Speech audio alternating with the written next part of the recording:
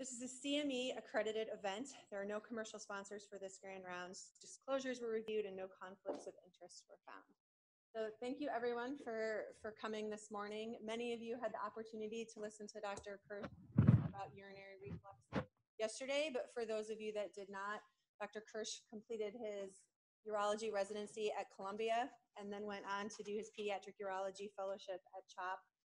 When he graduated in 1998, he headed off to Children's Healthcare of Atlanta, Emory, and Georgia Urology, and has been chief of pediatric urology there since 2003.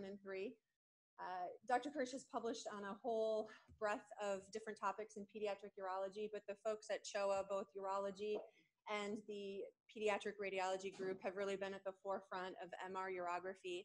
And Dr. Kirsch is going to speak to us about that today. So welcome.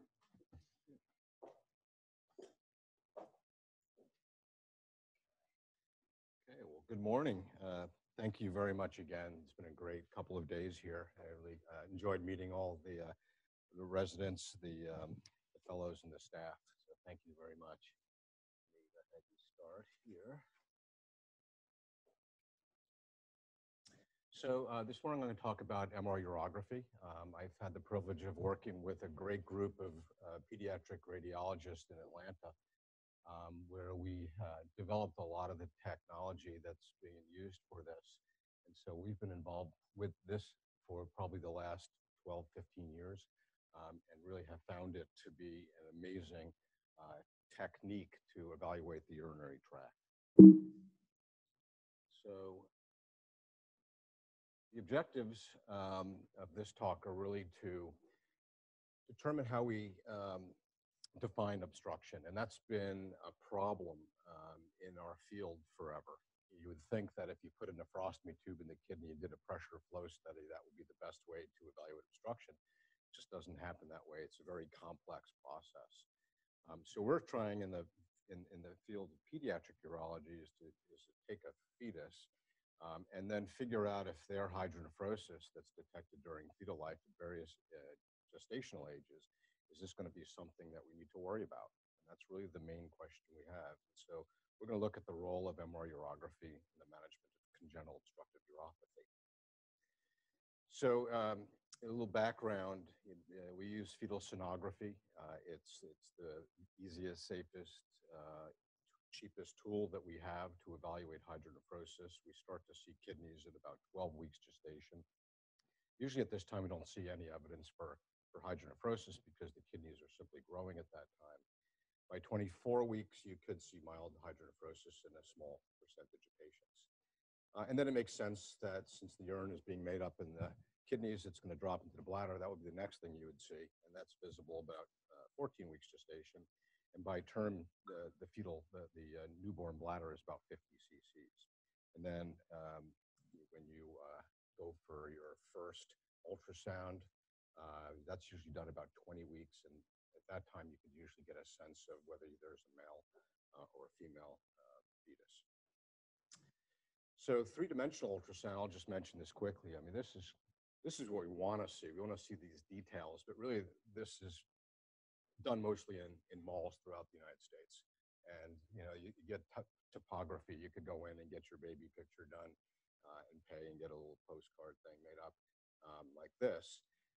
But you don't really see inside the fetus. So plastic surgeons like this because you can see a lot of the facial anomalies and surface wall anomalies.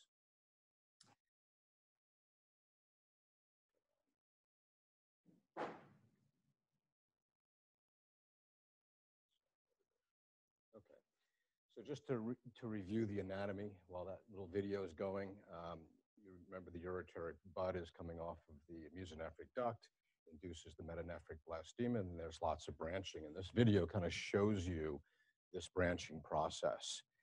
So by the end of the process, you can see that the newest of the branches are all in the periphery. And the reason why this is important, especially if you enjoy embryology and pediatric urology, is that a lot of the patients that we see look like this. And so they are developmentally delayed in their kidneys. So I'll show you MR urographies role in this, but if you just kind of remember this picture, and I'll get back to this again, is that when you see a kidney that looks primitive, it's because it did have some developmental arrest and probably is associated with renal dysplasia. So we have a way of speaking to each other about hydronephrosis through the Society for Fetal Urology grading system. There's no perfect system out there, but in this system, the dilatation that you may see in the calyces is the most important thing. And if you just kind of remember that the grade 3 and 4, the moderate to severe levels of hydronephrosis, those are probably the only important ones. And some classification systems have taken those two and divide them up into separate classes. But these are probably anatomic variation, the lower grades of hydronephrosis. They typically will go away. So when you're looking at what causes moderate to severe hydronephrosis or grade 3 to 4 SFU grade hydronephrosis, clearly the most common is UPJ obstruction. Reflux, UVJ obstruction, or megaureter are also seen, but UPJ obstruction is clearly the most significant. So what is obstruction? How should we define this? Well, we know this is an imbalance between flow and drainage, but it's really quite complex. There's a lot of pathophysiology involved. And today there's really no clinically useful classification system. There's no consensus about who could be watched, who needs surgery, and how do you know that surgery was even successful after you do it? So you would think we would be way further ahead, but we really are not. And this is just a flow chart to show you the pathogenesis. It involves stretching of the renal parenchymal tissue, and then a process of programmed cell death, inflammation, and fibrosis, which eventually lead to interstitial fibrosis, tubular loss, and nephron loss. So we're going to try to figure out how MRI urography could help us determine which kids with hydronephrosis are obstructed and what their pathophysiology is. So who needs surgery? Again, there's not a great consensus, and reports are typically contradictory. We use something called a half-life, or the half-life, which is the drainage of the kidney. And if the half time is elevated, we say it's obstructed. But it really may not be. And a lot of pediatric urologists will not rely on just the drainage time. We have to look at other factors. Then we look at differential renal function. Differential renal function could mean that that's what you got when you're born, or it could mean that you have something that you need to be concerned about because you might have ongoing loss of renal function. Or you want to do something to keep the little function you have from getting worse. And so what is the critical value? Most of us accept that if the patient looks obstructed, their drainage is impaired, and their function is less than 35 to 40% compared to the contralateral side, or they get worse over subsequent studies by greater than 5%, that would be an indication for fixing obstruction. We know from our results of surgery that pyeloplasty is about 95% successful, but 37% of those patients on these renal scans will still show obstructive patterns. And so we look at obstruction, we say, well, now it's less obstructive because maybe their drainage is less impaired. And then a lot of these functional studies, when you repeat them, may give you different answers. And so we have to put it all together. So what are the limitations of our gold standards? Well, we have renal sonography, as I said at the outset, that this is easy and cheap to do. It gives you good anatomy, not great anatomy, it gives you good anatomy. It gives you nothing about function, although some studies have shown that you can correlate some of these great images with functional studies, and maybe you don't always need to do functional studies. And we typically will reserve renal functional studies for the ones with more moderate to severe levels of hydronephrosis. The functional studies we have are MAG3 scans, DTPA scans, and MR urography. With the MAG3s and DTPAs, the reported false negative, false positive rate has been reported to be about 15%. So we tend to repeat these studies and get trends. And is that really the right thing to do? Well, hopefully MR urography will answer that as well. So MR urography, everybody knows what an MRI is. This is the combination of MRI with renal scintigraphy. The problem is that even though it's ideal, it could be quite expensive, and it's not available everywhere in the country. So when I'm seeing a family, I'll say, we have two tests. This one is the gold standard throughout the world, referring to the MAG3 scan, and say, but we are very fortunate to have the MR urography. And the benefit there is that we may not have to repeat it as many times. Maybe we'll get a better answer from the beginning. And I think a lot of people that understand this, and the families that come see me for these problems, they usually say, well, let's do the MRI. It just seems like it's a better test, and it is a better test. So we jokingly call nuclear medicine unclear medicine because you're seeing a lot of black dots or white dots, and then you have to put area of interest around this and figure out what the differential renal function is, and then you have to look at these drainage curves. And so that's why it's unclear, and there's error with it. And we have renal scans where the technician would draw an area of interest around what they thought was the kidney, and the kidney was in the pelvis, but they still had 18% function of what they drew. So there's a lot of error involved in it, and a lot of it has to do with technicians. So the DMSA scan is a study that will look at whether there is renal scarring. It maybe helps to determine if there's dysplasia. But again, you're dealing with black dots. You're dealing with the machine that will measure the activity in the areas of interest. And so we call this the isoppositope scan, because you really don't know. Now, I joke about that, but the DMSA scan is actually a very good way of determining differential renal function. But remember, you're not determining the function of the kidney. You're determining where the function is in that patient's body, right? So if you have a differential function of 50-50, one kidney contributes half the function, the other one contributes the other half. If you cut those kidneys both in half, your scan will show 50-50, and again, it will show 50-50. So remember that it's not telling you the function, it's telling you where the function is located. So we do creatinines with these patients and figure out what their actual function is. So here's an example of a DMSA. I think this is a scan, a DMSA in a 5-year-old girl with reflux. And this is read, if you look at these images, it's read as that there is a moderate degree of scarring on the left and a mild degree of scarring on the right. And the differential function will be 66% on the left, and these are imaged behind the patient. So this is the left kidney, and then the right kidney is going to have 34% function. Now, if you take that same patient and you do an MRI, you could see here that this kidney is really deformed. This will probably be a lot of renal dysplasia, reflux nephropathy. And what was considered to be mild is actually severe bilaterally. Okay, so it doesn't really give you enough detail.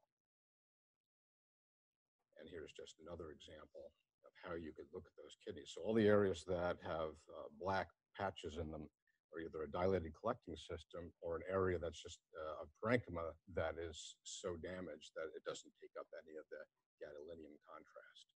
So that's one example of how you may get better information. And so what we want to do is take a scan like this and then morph it into something that will give us way more detail. So as you look at this image, you can see the collecting system, you can see the renal parenchyma, you can see where there's an upper pole scar. You could subtract the parenchyma, just look at the collecting system.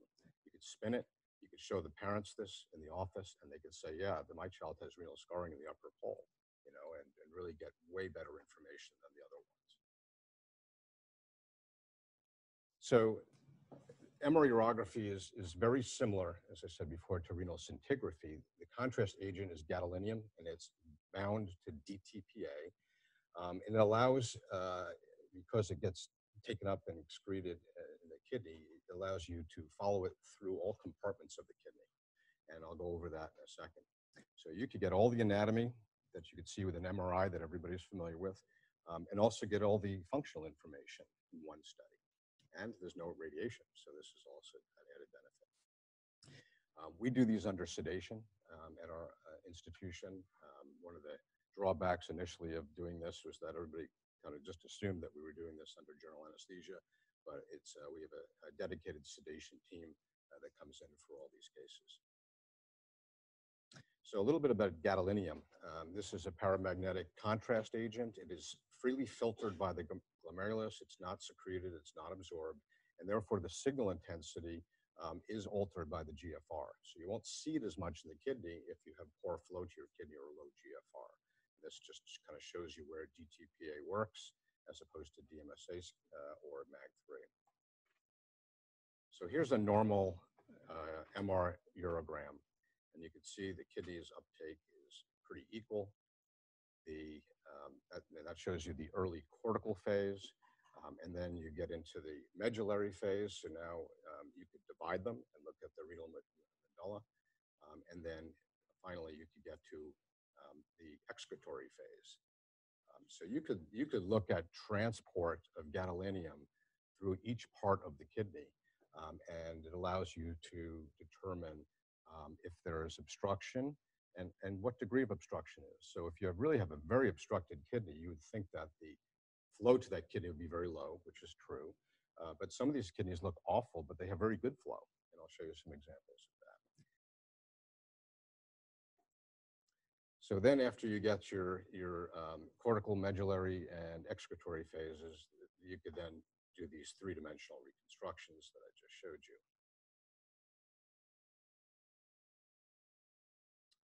Then there is a phase where it's called the concatenated MIP. And what that is a maximum injection profile or maximum intensity profile.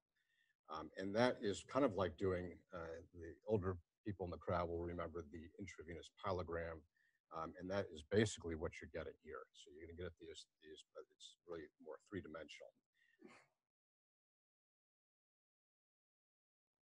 The next thing you get is relative signal intensity. So you could look at various parts of the kidney, as I showed you before. You're going to first see it go into the aorta. It'll then go into the renal artery. It'll then go into the kidney. So you'll see a cortical phase, which would be first, medullary phase, which would be second, and then in yellow here is the collecting system. And then you could compare the relative signal in the right kidney versus the left kidney compared to the aorta. Okay, so this relationship right here is very important. This is blood flow, gadolinium measured in the aorta, and this is then the subsequent excretion, uptake, drainage from each of the kidneys. So this is what a normal one would look like. So you can't really talk about MR urography without talking about nephrogenic systemic fibrosis. This is a great boards question. I'll say that this is very rare. We have not seen it at our institution over the last 15 years. It happens more in adults, I believe. But there is a warning about gadolinium. This is linked to gadolinium exposure. And it is the common link with this dermatologic disorder is that it happens in patients with renal failure. So a question might be that gadolinium causes renal failure, and that's not true. It actually causes a dermatologic disorder in people with renal failure. And so if they need to have an MRU and they have renal failure, dialysis is what you do right after it. As I said, it is very rare, which always makes it a good boards question. Oh, here's a boards question right here. Okay, so gadolinium exposure is a risk factor for acute renal failure in children with normal kidney function, and that would not be a true statement. So what are the indications? As I said before, it's expensive, and how can we use this most effectively? So what I do is I really reserve MR urography for grade 4 hydronephrosis, ones that I think need an operation. Grade 3s that maybe were equivocal studies on MAG3 stands, and I want a good second opinion. I think MR urography is great. So unusual anatomy on an ultrasound, you're not really clear. Maybe there's a pelvic kidney, a duplex system, a crossed fused kidney, something unusual would be a great case for an MRI. If there's bilateral renal involvement, you could look at each kidney separately and not necessarily get differential renal function, but actually measure the kidney, and I'll show you that as well. And then, as I said, anticipated surgical cases. And the reason I say this is because a lot of us, before doing the pyeloplasty, will do a retrograde ureterogram to really show where our level of obstruction is, although it's where we think it is probably 99.99% of the time, we always do it. And institutions do these things differently, but with the MRU, you could actually see the ureter in its entire course probably 98% of the time, so you don't need to add that additional procedure at the time of surgery. And again, inconclusive studies would be a reason to do MR urography. So as you know from just plain MRI, there's a conventional T2 weighted image that shows you the water content. You remember that by H2O. And this would be an example. So here is a multicystic dysplastic kidney. If you did a DMSA scan on this patient, you would see nothing there because there would be no function. But on the T2 weighted image of an MRI, you're going to see anything fluid show up as white. And you can also see the water content within a very normal kidney over here in the medullary interstitium area. And then, of course, you get the functional information. So here's a girl. I'm not sure if, Angie, you were a fellow with this case. I think you may have been. But this was a girl that was 9. She came with continuous incontinence, and she had a right kidney that was enlarged to 12.6 centimeters, normal location, non-dilated collecting system. That was a solitary kidney, and she had a normal bladder. And it should be knee-jerk that this is a patient that is 9 that's continuously wet. They have an ectopic ureter. Okay, so that would explain why they're continuously wet. So when we do the MRI, you can see the solitary kidney here. You don't see any kidney on the other side. There's a small amount of tissue that's showing up over here. And then if you look at the T2 weighted images, you can see some dilation of a distal ureter here. And then you also see another ureter over here. So it's a little bit confusing. It wasn't clear exactly what all this was in this particular patient. And so we brought her to surgeries. We saw the single right ureteral orifice and no left orifice. Did vaginoscopy, that seemed normal. Did a vaginogram to make sure that there wasn't an ectopic ureter to the vagina that would reflux. Didn't see it there. And the only way that we could prove that we tried to find that tissue that we saw in the MRI, it looked like a very small lymph node. Did not see the ureter at all, and sent it for a frozen section, and it came back as kidney. This was the second case that I've had like this that I clearly would not know that would be the kidney unless I had at least some indication here from the study. And probably the second time in my career that I had to do a frozen section to prove that I did a nephrectomy. Yeah, you usually don't have to do that. But her incontinence was cured from that. So as I said earlier, UPJ obstruction, that is the most common cause problem that we see in kids with moderate to severe hydronephrosis. And this is your classic bear claw. This would be the palm and all the fingers configuration. This would be somebody that would probably come to us with bilateral hydronephrosis, left grade 4, maybe right would be maybe grade 2, and would undergo the study. And the reconstructed images are amazing because, if you could show families, what you need to remove in this case, put the 2 ends back together, it makes it very crystal clear what you're doing. And this is just, again, this is the type of anatomy you get where you really don't need to do retrograde urography. You have all your information in one study. We've learned that, and you don't need MR urography to know this as a pediatric urologist, but there's a lot of variation in UPJ obstructions and where the UPJ is actually located. Some of these could be so big that on your retrograde, your left obstructed UPJ could be lateral on the right side of the normal kidney. And that's, those are just tremendously difficult cases to deal with. But you can see that they could be classic, they could be a low lying one, or they could just be so big with an atretic ureter that, considerations would, for this kind of case, would be to do a flap of the pelvis down to the bladder, especially if that was a solitary kidney. But you really need to know what the function is and the drainage and whether it's obstructed. Duplication anomalies.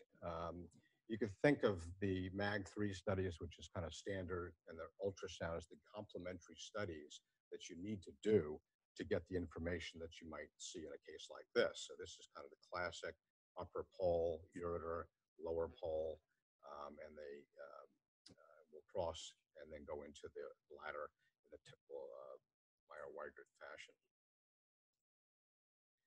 So here's a child with antenatal hydronephrosis. So if we follow this study, you can see that the left side is duplicated. The right side is duplicated. There's really not a whole lot of hydronephrosis going on in either of these kidneys.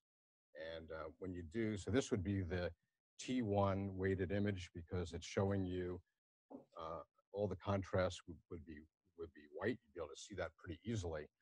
But if you do the T2 weighted image, you get this picture. Yeah, and there's no way you're going to know that's what that kidney looked like based on this. And this is very primitive. Remember, I showed you those nice pictures earlier about primitive systems, and they branch just with like two branches. That's kind of what's going on in the upper poles of this kidney. So this one is duplicated, obstructed, mid-ureteric stricture, distal ureteric stricture, and the approach to all these different problems they're different approaches surgically. Here's some other unusual duplications, I'd say, for the residents. Whenever you see two dilated ureters on the same side, it usually means that the pathology involves both of them. And so you should think about Y-configured ureters. This would be an example of a normal right side and a duplicated system that will come down and have a obstruction right outside of the bladder that involves both moieties of a partially duplicated system. And this one is a bilaterally duplicated system, but this side is completely normal. Let's see if I go back on that one. Yeah, so, sorry.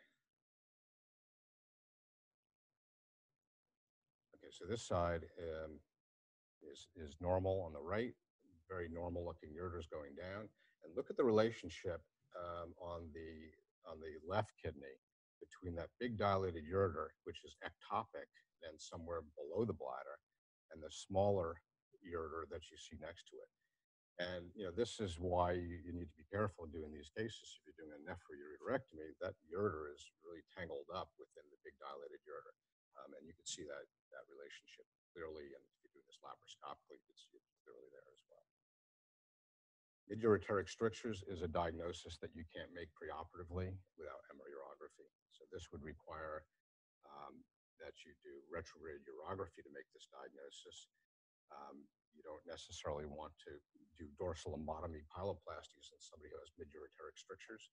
So that would be a no-no. So you need to know where the obstruction is, and this is why retrogrades are helpful if you don't have the MRU. So some malformations are interesting. Let's see if anybody could guess the diagnosis on this one. We'll start off on this side of the room, and then if you need help, you could ask people this way. So what do you think the diagnosis is here? Where do you see the renal parenchyma? Is it normal? Okay, so it looks like you have kidneys that are maybe kind of coming together. They're all attached.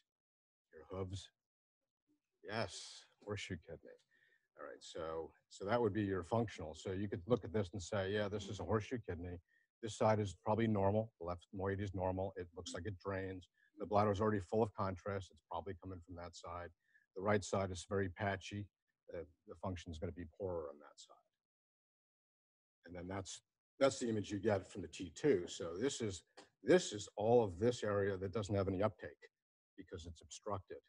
And an ultrasound would show you that you have dilation there, but these images are pretty incredible. And again, the just primitive branching of these kidneys mean it's related to early obstruction and dysplasia. And here's an example of a child that we had recently that had a mid-ureteric stricture right there. That's actually real. You can also see that type of configuration with normal peristalsis. But in this case, that was actually a real obstruction and also obstructed down here. So if you look at these images, you can see there's a segment here that's not seen, and there's a dilated segment on either side, and it's dilated distal to it. So this one underwent a robotic ureterostomy up here, a tapered megaureter repair down there, and did very well. Megacheilicosis is another diagnosis where MR urography has been fairly useful. Megacalicosis means that you have way too many calyces. I think it's like 15 to 18 above, something like that, where you have too many calyces. This, if you look at the definition of megacalicosis, it's defined as a non-obstructive form of hydronephrosis. With our MRIs, we have already identified about 5 or 6 cases of crossing vessels and clear obstruction. So I think just having a sharper tool helps redefine some of these problems.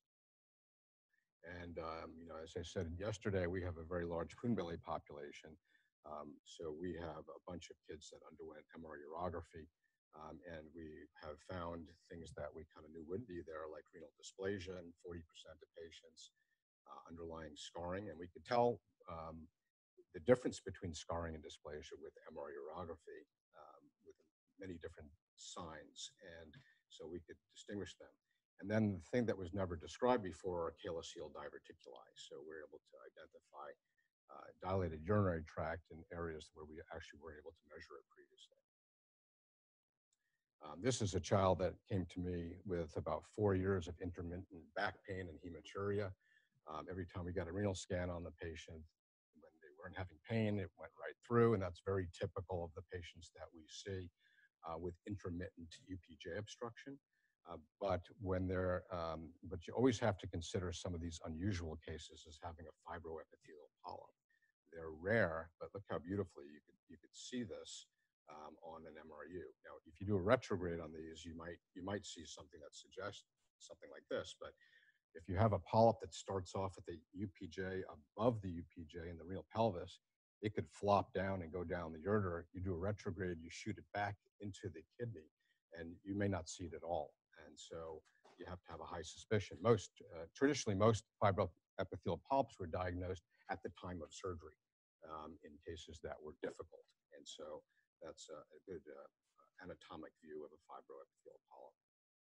Okay, so let's talk again about hydronephrosis and renal dysgenesis.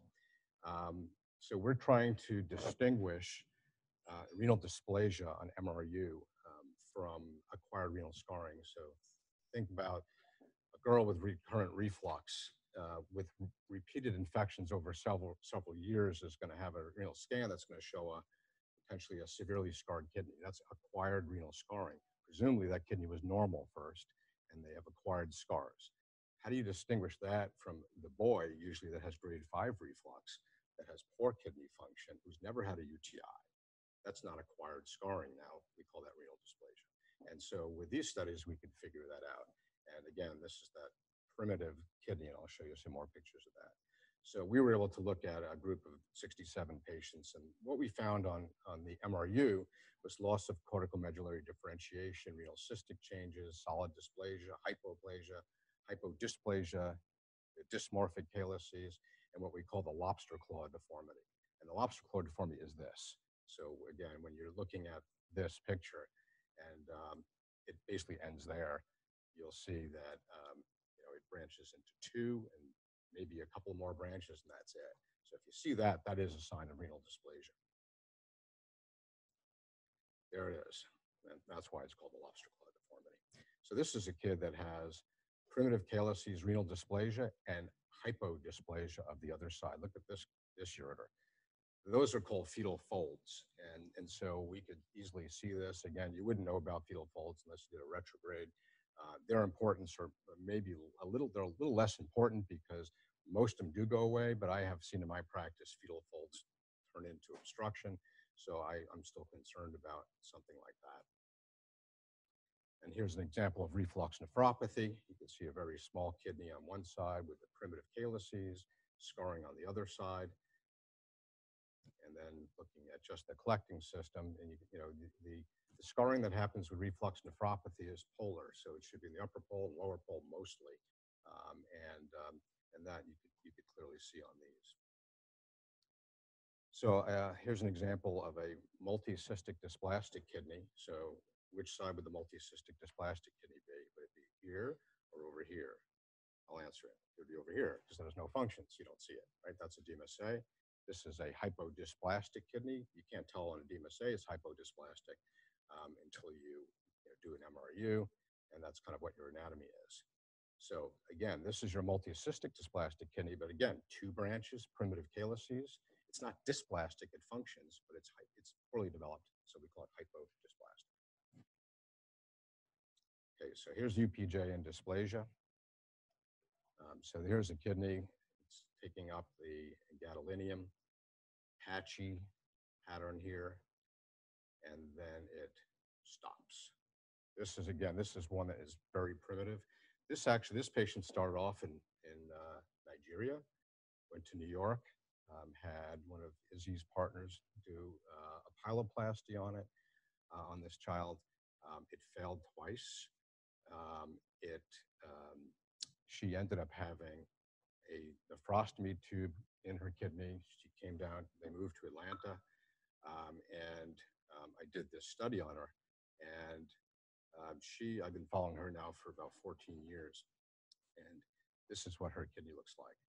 So right now, this girl, the only operation I could think to do with this very complicated case was to do a Bowari flap up to the kidney. And I did that, and it did great for about 8 years. Then she developed reflux into that kidney.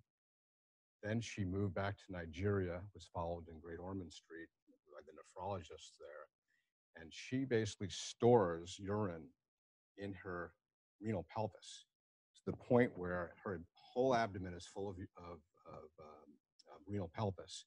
Perfectly happy kid, had a stable creatinine, aerodynamics were normal, but she basically had two bladders. And so this case was presented at every visiting professor we ever had, and the answer was always try to do nothing. And so for nothing is what we did. And she right now is on the transplant list. I'll probably just take her kidney out at the time of the transplant. But very interesting that if you have a low pressure system, you could go a very long period of time with poor underlying kidney function until you hit puberty. And that's where you have problems. Okay. So this is what reflux, nephropathy, and dysplasia looks like, and just anatomically. Okay, so let's talk a little bit about the functional evaluation, because the functional evaluation is really the most interesting part of this, and I think the most difficult. And so what we're doing with differential renal function is determining the volume of enhancing renal parenchyma, and it's very similar to what you get from a DMSA scan. We have something called the PATLAC number, which is an index of the GFR, which is similar to a DTPA renal scan, and then something called the asymmetry index. And the asymmetry index I'll go into in a second, but what we're doing there is we're taking a volume of kidney tissue from one side and comparing it to a volume of kidney tissue on the other side. Because they're small volumes, it really doesn't matter how big the kidneys are. You could look at a very small kidney and compare it to a very big kidney and know that their function may be the same or impaired. So we're going to go look at signal intensity curves as a measure of function, and then we're going to look at compartmental renal transit times to see the flow through the kidney. And so this is volumetric.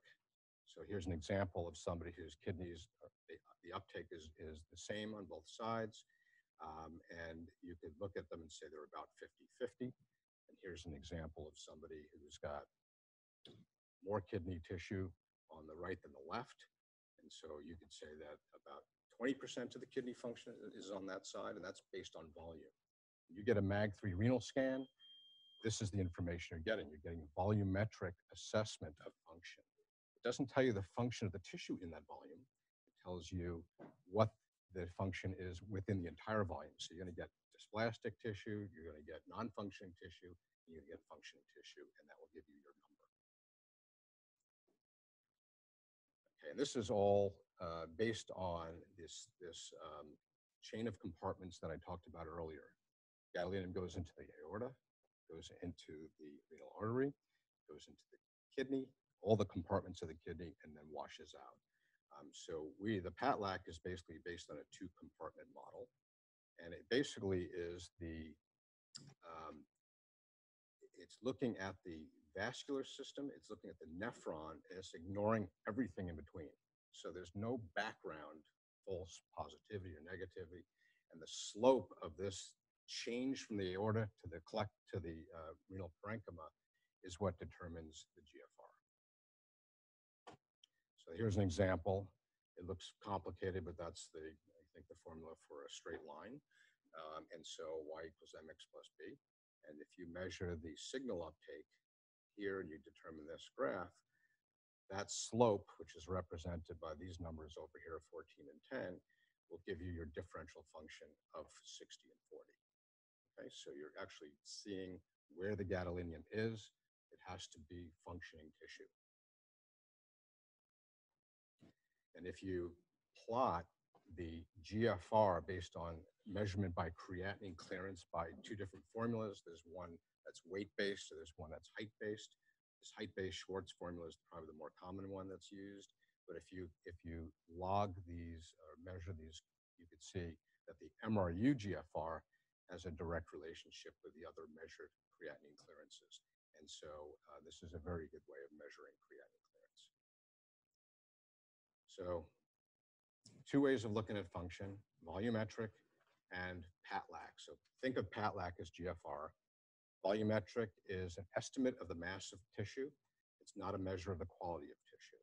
PATLAC is an index of individual kidney GFR.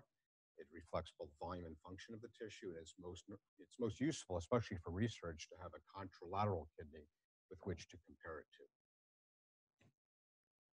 And if you, in a normal situation, what you're measuring by volume and what you measure by GFR really should be the same thing, okay? It's when you start to have impairment that you have problems. So this would be measuring a PATLAC, differential renal function, versus a volumetric, and you can see it's a straight line. Now, this is very interesting. This is what I was telling you before. The unit PATLAC is really, it's taking care of those problems where you have one kidney that's small and one kidney that's big, because you can compare a cc of tissue on this side to a cc of tissue on this side and say, yes, this kidney has 1/3 of the differential function, but the kidney function within that volume is the same as the other side. And I'll show you some examples of that. So now you can measure GFR in a single nephron. Very interesting. We call this nephron density. And the mean of a normal tissue would be 0.38.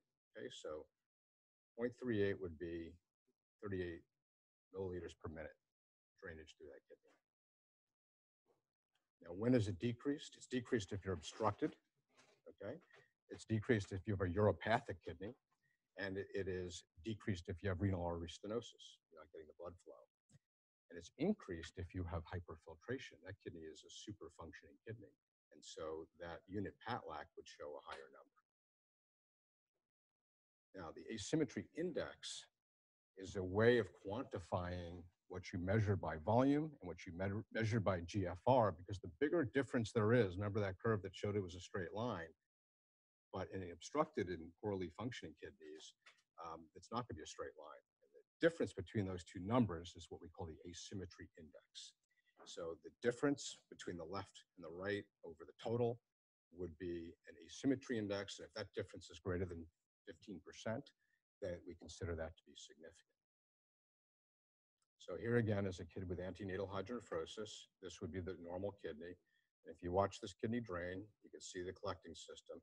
This side, the collecting system showed up almost the same time as the other side. It filled up the renal pelvis, and then it drained. So the question is that obstructed?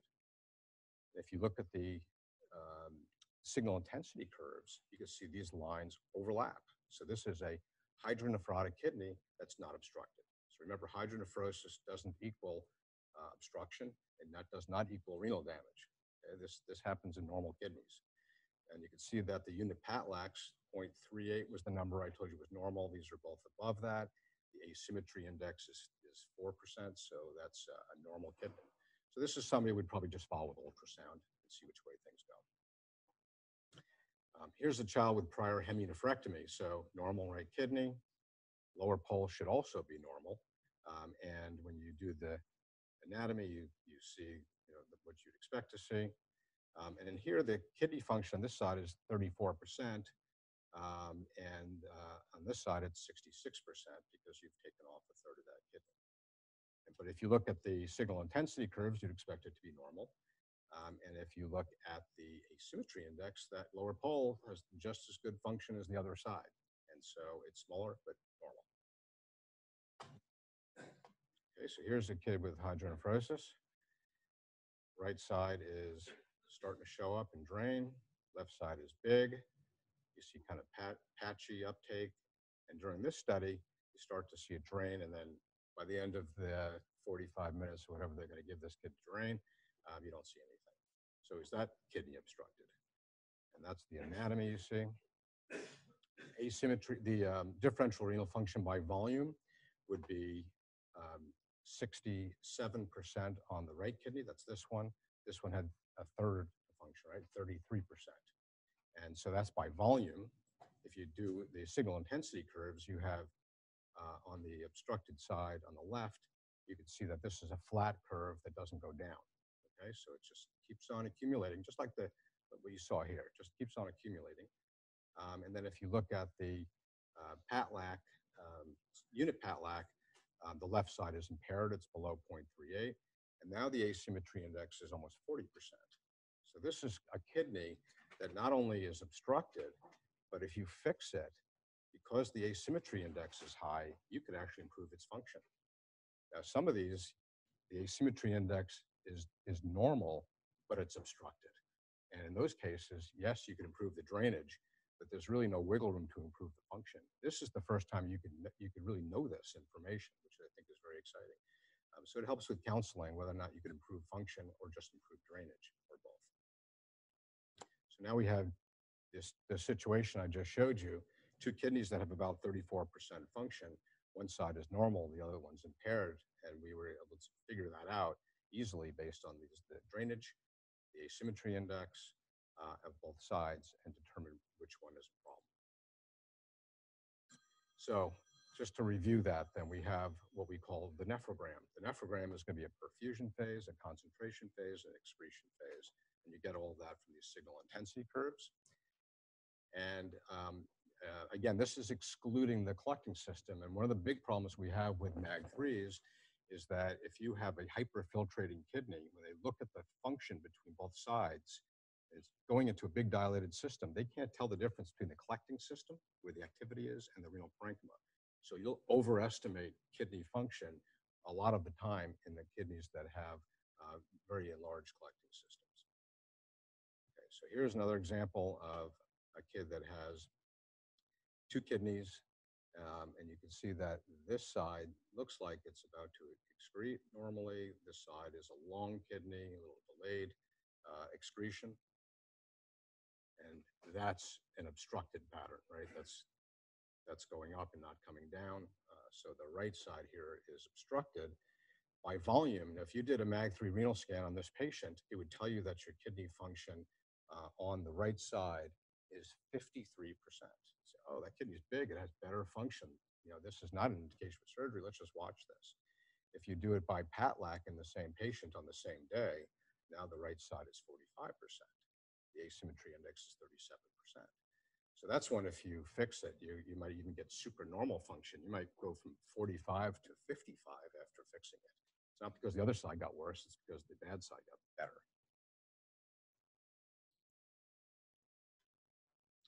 Okay, now here's a kid that has what appears to be a normal kidney showing up pretty quickly on that side, and then some patchy kidney over here with poor uptake and poor excretion. But look at the drainage curves. There's a little bit of delayed uptake and drainage, but the pattern is not obstructed. If you look at the left side, the function is 25% by volume. It's 23% by GFR. The asymmetry index normal. So even though this kidney has hydronephrosis, it's not obstructed. Okay, in those cases, we call that a uropathic kidney. There's really nothing you can do for that kidney except for watch it. Hope they don't get hypertension. Okay, here's another example. So look at this kidney. I have to point this one out. Which kidney takes up the contrast first, the left or the right? The left is, right? It's excreting way before the other side. And you can see that there's really no obstruction to this kidney. The PATLAC and the volumetric are the same. The asymmetry index is the same. This is rapid excretion. This is a kidney that I previously operated on, did a pyeloplasty on, who has a concentrating defect in their kidney. They just pour urine out, so they actually function more than the other side. I thought I just did a good operation, but it really means that the kidney is a bad kidney, and that's one that we'll worry about. So we talked about the different models. This is just to show that now we can measure transit through all parts of the kidney with an nephron. It's very interesting because before this, we only knew what the half time was, and it was very flawed. So renal transit time is a number that's very similar to the half time that we were used to measuring. And we've done this on a lot of patients to know that if the transit time through the kidney, the renal transit time, is the time the gadolinium hits the kidney and goes below the lower pole of the kidney. So it's really looking for UPJ obstruction. If it's greater than 8 minutes, then it's obstructed. So we were able to look at a lot of normal kidneys as well as kidneys with UPJ obstruction, and we looked at something called the mean transit time, as opposed to the renal transit time. It's just another way of measuring transit, and it's prolonged if you're obstructed, and it's prolonged if you have renal artery stenosis, and it's faster, just like the other measurements if you have hyperfiltration. When we do renal scans, we give a Lasix challenge. And the reason we give a Lasix challenge is so we could maybe unmask some levels of obstruction and get the information earlier. There are some protocols where you actually give the Lasix 15 minutes before the study. That's called an F-15 protocol for furosemide.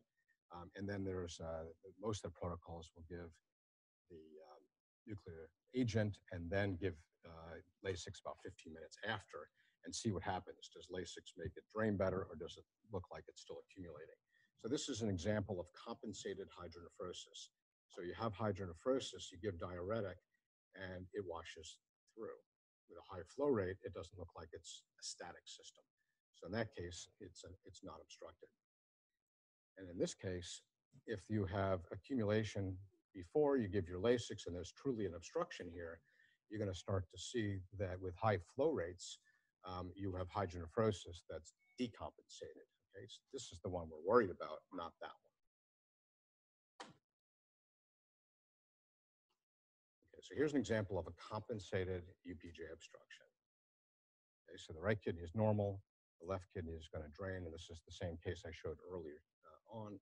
And it's going through, right? We knew this was not obstructed. So there is a UPJ narrowing, but that kidney is compensated. The curves are overlapping. The function by volume and GFR are the same, and the asymmetry index is normal.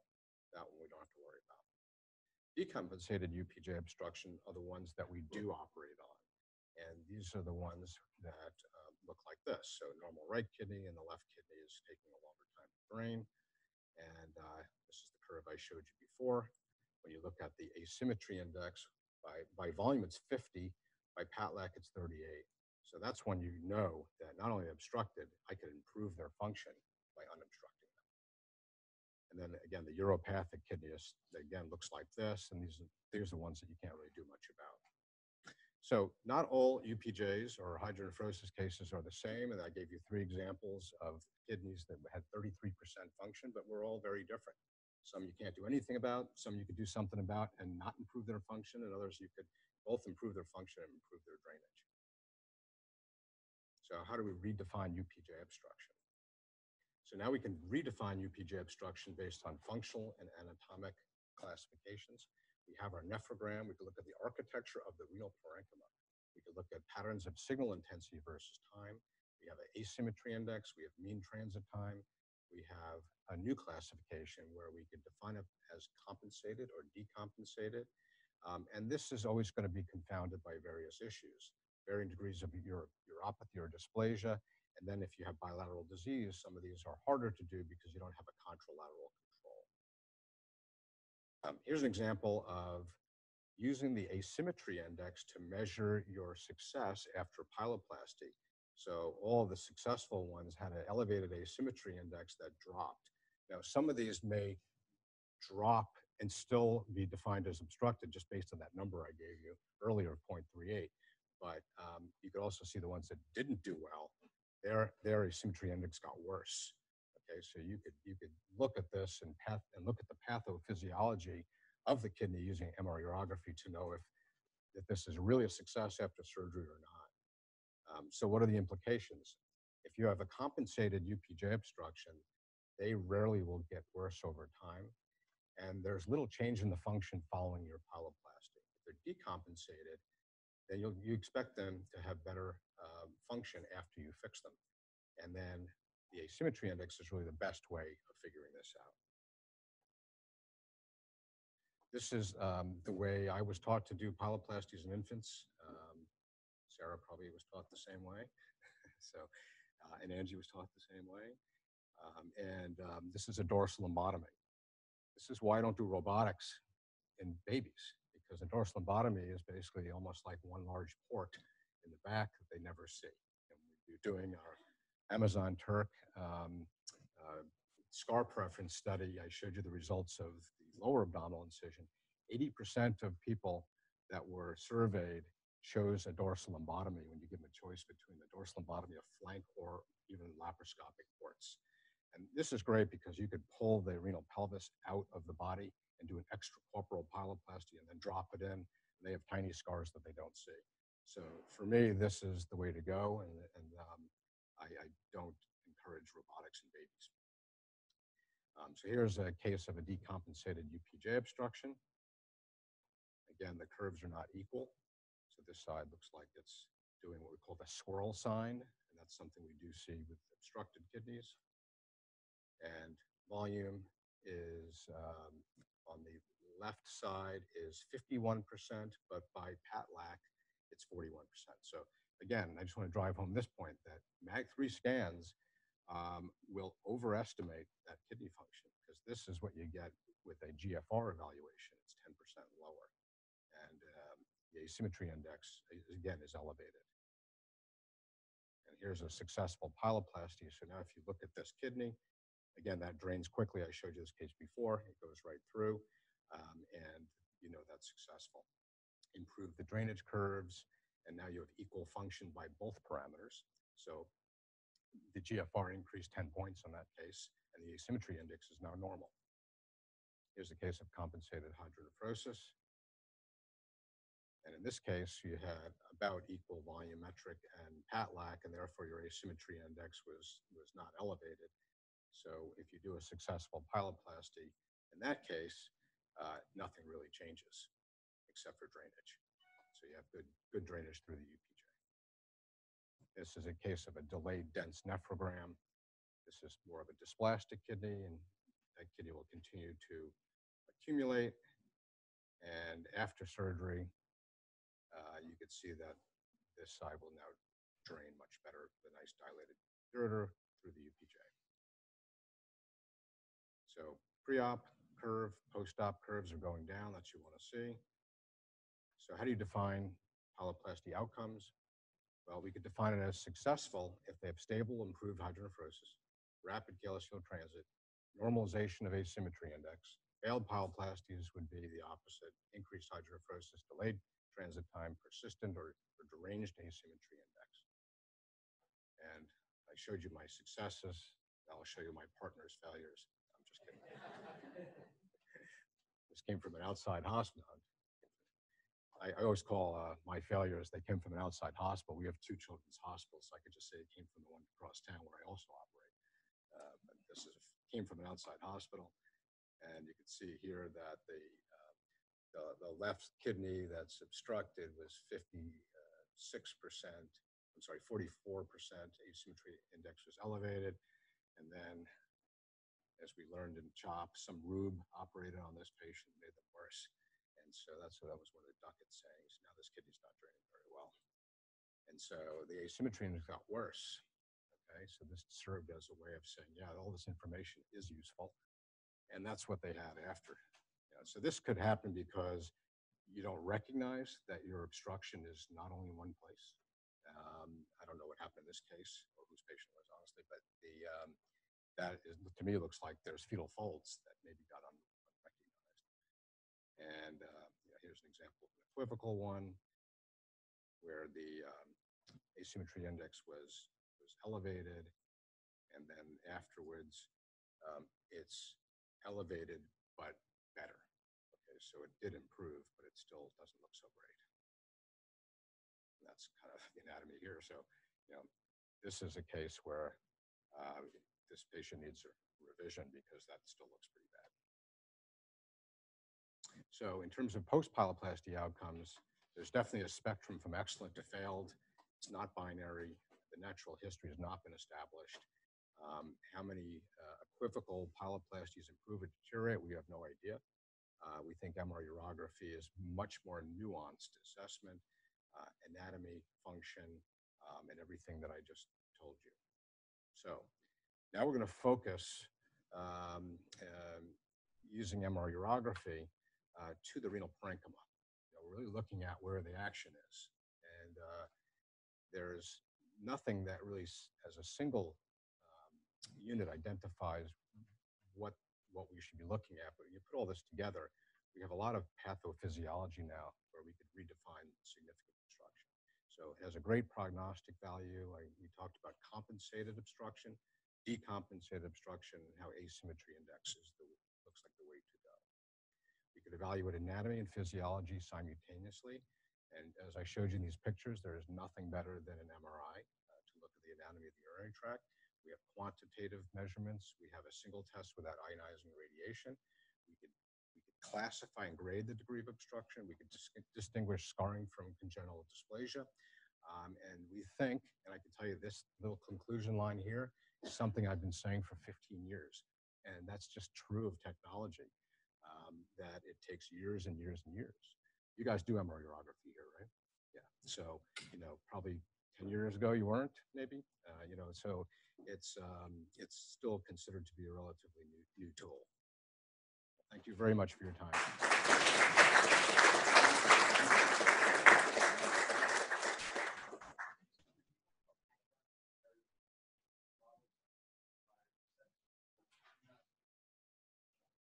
No, the net model is what has been used most throughout. Germany and Japan do a lot of this stuff also, and that's the models that they have been using.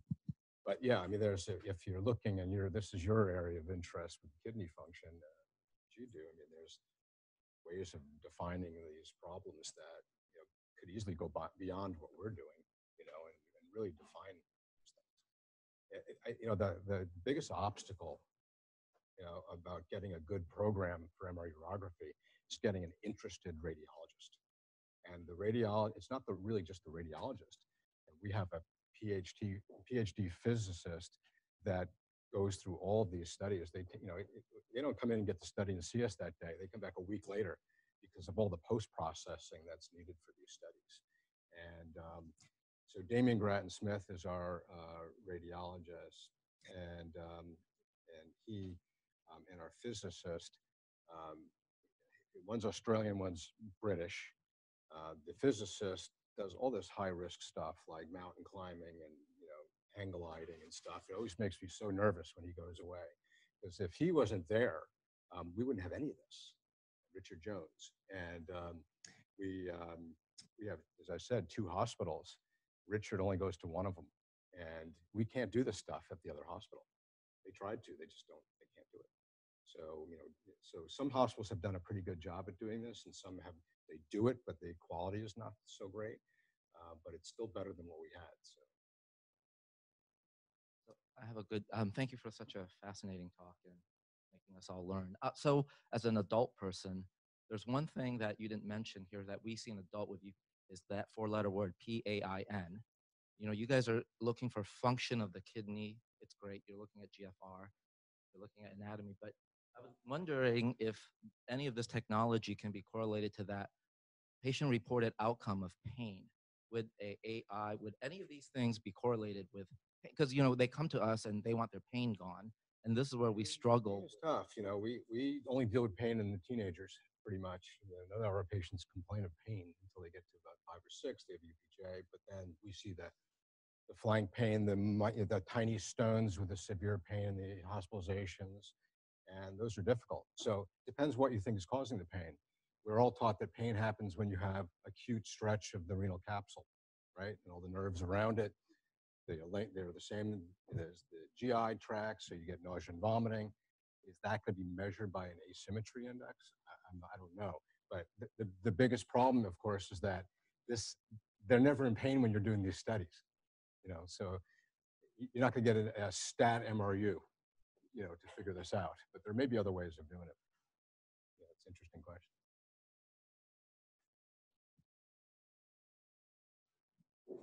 NSF was first described here at Yale, so it's something that we keenly think about all the time in ordering MRIs on people with even slightly compromised renal function.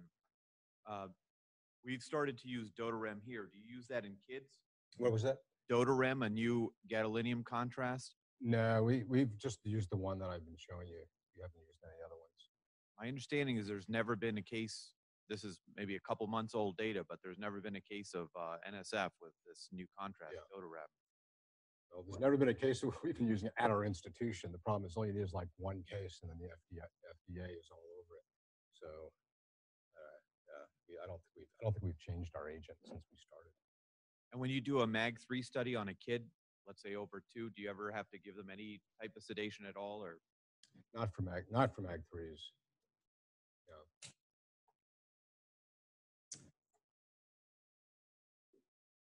Well, I hope that was useful for everybody, and thank you again very much.